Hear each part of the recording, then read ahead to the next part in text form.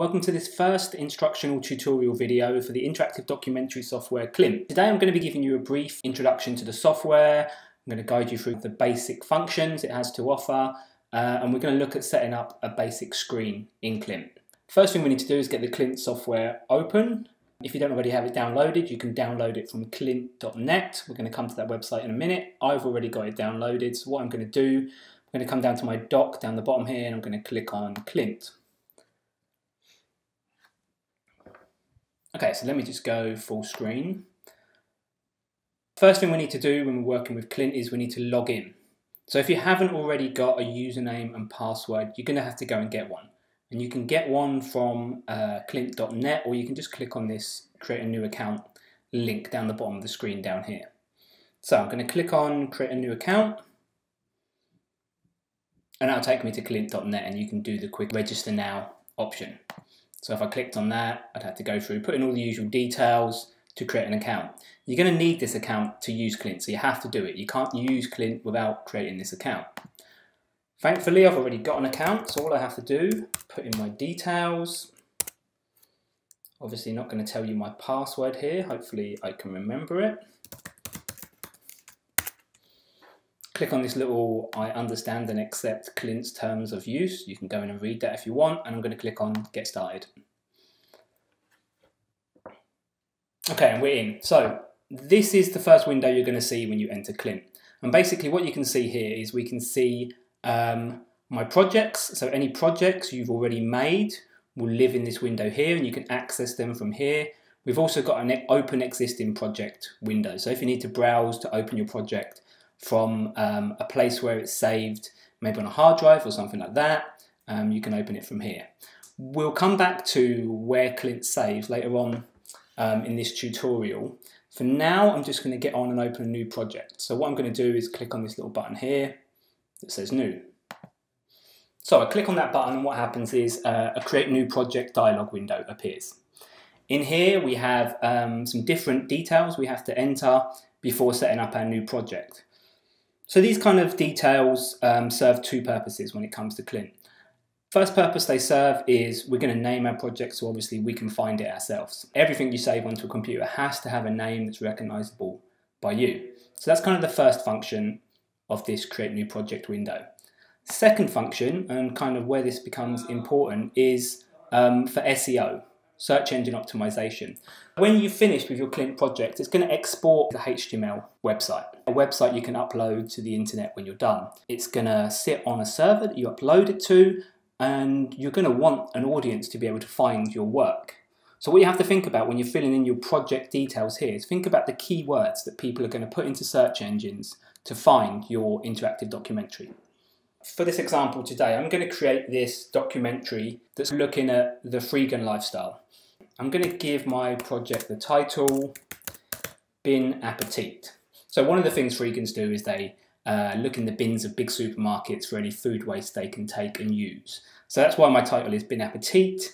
It's kind of supposed to be a clever title. Doesn't do much for SEO. So what I'm going to do in my subtitle, I'm going to write a very descriptive explanation of what my documentary is about. An interactive documentary. I'm hoping if people search for interactive documentary, this is going to help my documentary come up when I upload it online.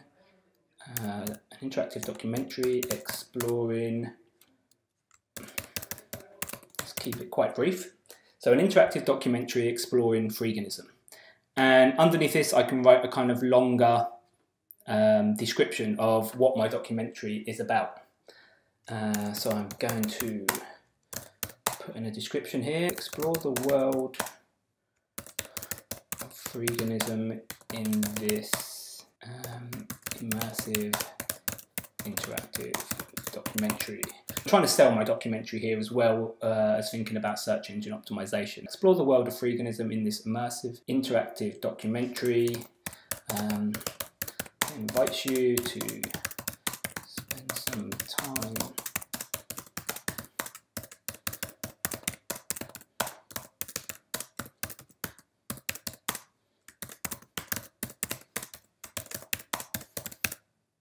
There's my description written. Next thing I'm going to do is put in some tags. Again, when I'm putting in tags, I'm thinking about SEO. So I'm thinking about the words people are going to put into search engines to find this documentary. I'm going to start off with some very broad terms, and I'm going to put in interactive documentary. I'm going to put in iDoc, which is basically another term for the interactive documentary.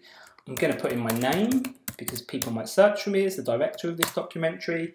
And then finally, I'm going to list some of the kind of key themes and subjects from my documentary. So I'm going to put freegan, I'm going to put food waste, I'm going to put lifestyle.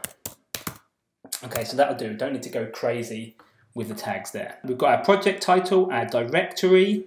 So this is the folder basically in which it's going to be saved. Again, I'm going to come back to where Klynt saves a bit later on when we've finished our first example. We've got our subtitle, our description, and our tags. Final couple of things we need to sort out before we actually create our project: the player dimensions and whether we want our project to be responsive. Okay, so let's look at player dimensions first. The player is basically when you open up your Klynt project, how does the browser window look? And we've got our player dimensions here, aspect ratio of 16:9. If you've not come across the aspect ratio of 16:9 before, this is a kind of standard video aspect ratio. It's kind of high def video.